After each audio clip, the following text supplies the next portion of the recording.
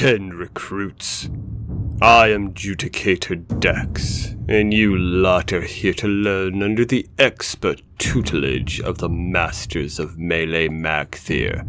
Today's lesson will be about the hierarchy of the Church of the Spider Queen. From this day forth you will fight and die for the glory of Lolth, or in more literal terms, by the commands of the priestesses of Lolth.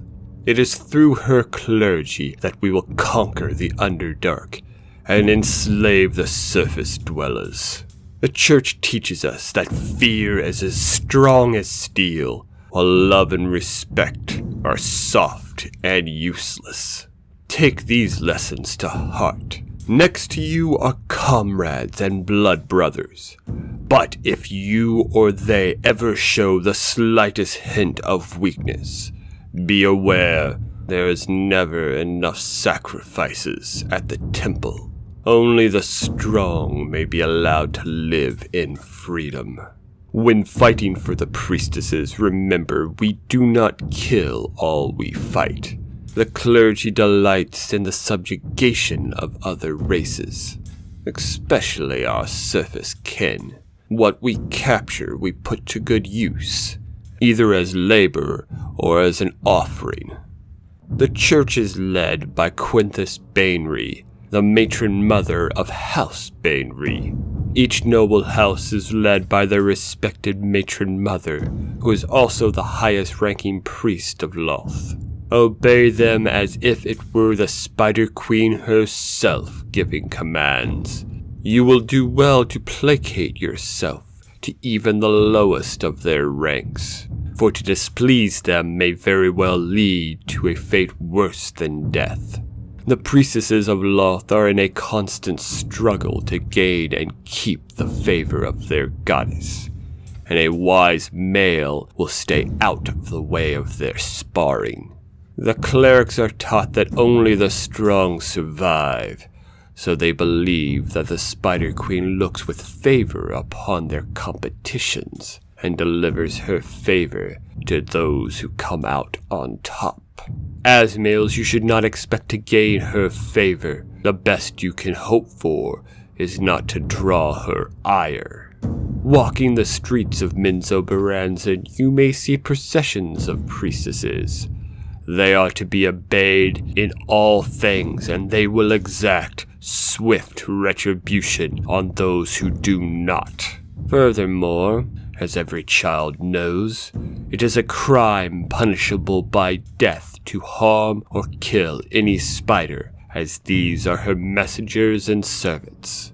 Remember in all things, we are the arms that grasp the knife. It is her will that guides our blade. If you fail this in any way, you will be quickly sacrificed.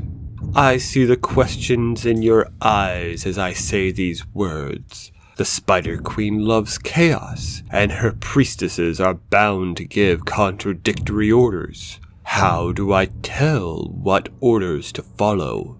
Who is most superior? The Church has no strict formal hierarchy, as this would be anathema to the Spider Queen. Ranks and titles change from each community, house, and even factions within the temple. The most common titles are as followed. At the very top we have the matron mother of Menzoberranzan, Quintus Bainry. She has been our leader since the fall of Bainry, and the Bainry house has been at the top since the founding of Menzoberranzan. Below her are the revered mothers, often an elder or experienced priestess. Anyone who is younger but still has power will be titled revered daughter. This will be an up-and-coming power player from the family houses. Treat them like fire. Ally yourself with one of them, and you can go far, or fall on your sword for their mistakes. Below these are simply the priestesses, sometimes addressed with the honorific of revered, such as Revered Elestium. I seek an audience. A priestess will usually still require the test of Lolth to be passed. A revered daughter will usually have gone through all 5.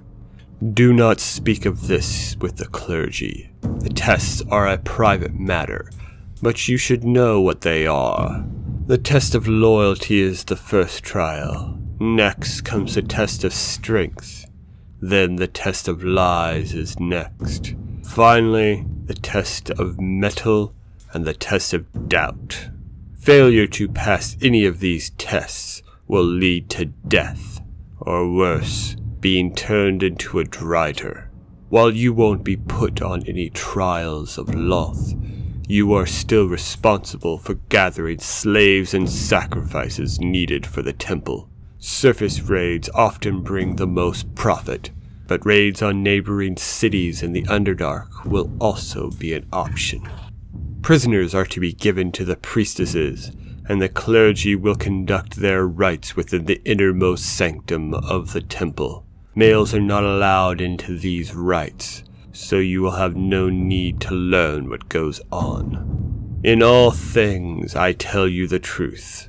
Obey the priestesses. Fear the priestesses. Now that is covered, let's move on to insurrection strategies and how to put down slave revolts. Identifying their leader, often charismatic, they will gather.